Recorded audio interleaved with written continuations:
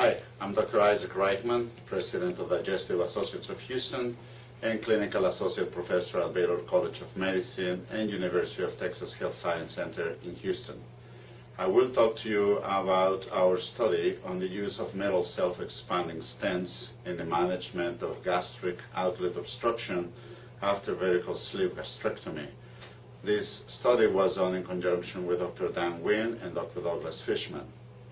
Vertical gastrectomy or vertical sleeve gastrectomy, also known as VSG, is a restrictive type surgery performed for morbid obesity in which 85% of the stomach is removed along the greater curvature, leaving a sleeve-type residual stomach that extends from the gastroesophageal junction to the pylorus. There is no removal of any other part of the stomach.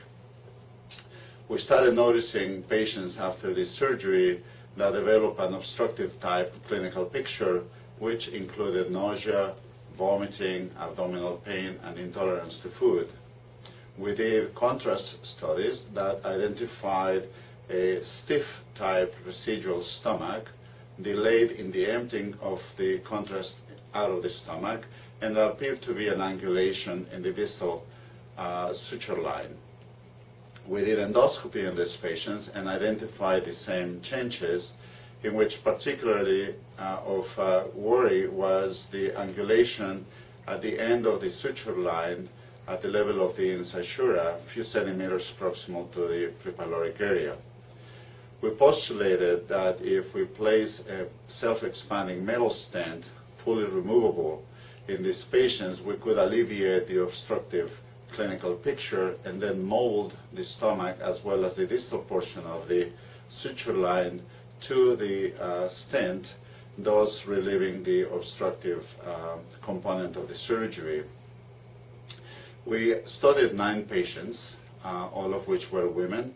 Mean average of age was 35 years. We studied these patients on an average of 3.5 weeks after the surgery had been performed. We use a fully covered metal stent that expands to 23 to 25 millimeters of different lengths. The stent was chosen to cover the entire length of the suture line, extending from just the G junction to just distal to the suture line and the antrum in the prepyloric area. Of these patients, when the stent was placed, most of them require only one stent. A few require 2 stents to achieve our goal. We left the stent in place, and most patients were able to resume oral intake within 24 hours after stent placement. Most patients were able to resume diet, semi-solid diet, within 4 days after the stent was placed. All patients developed some abdominal pain, which resolved within the first week after stent was placed. All patients responded to stent therapy except for 2. One responded after a second stent was placed 3 days after the initial one, and one patient just did not respond to therapy at all. We left the stent in most patients and removed them within 13 weeks after placement. After we removed the stent, we followed these patients for 4 months.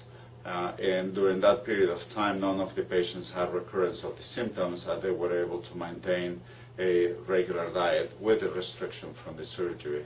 One patient required surgical intervention to correct the symptoms. There are scant data on this subject of obstruction after gastric sleeve surgery, and more so on the endoscopic management of this complication. We are encouraged by our results. We look forward to a larger number of patients, define better the therapy in these patients, and certainly a longer follow-up after stent removal. Thank you for your attention.